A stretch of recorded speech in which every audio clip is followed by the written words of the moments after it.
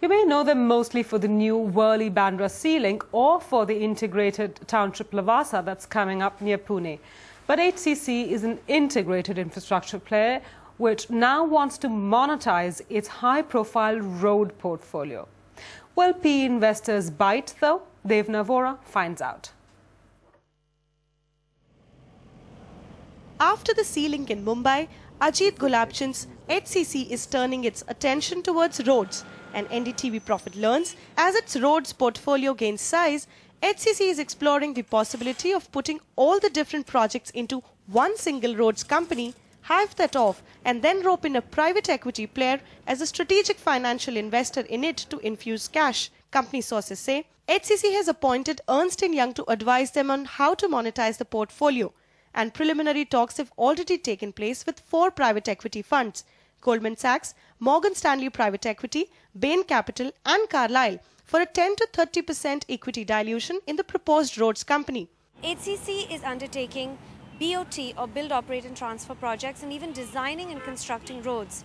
The roads portfolio now forms 22% of the order book and is growing. The management feels the financial viability of these could take EBITDA margins as high as 30%. Couple of assets which are commissioned, couple of assets which are under execution, and a couple more which are in L1 situation. So about 6 to 7 assets is what is the portfolio right now on the roads in the BOT area. Park Circus and many other such projects are in the design and build, which is a standard cash contract business that we do in the roads area. It's clear that the road vertical is gaining scale. HCC has already pumped in 100 crore rupees in just 3 BOT projects, but plans to infuse 400 crore rupees more over the next few years.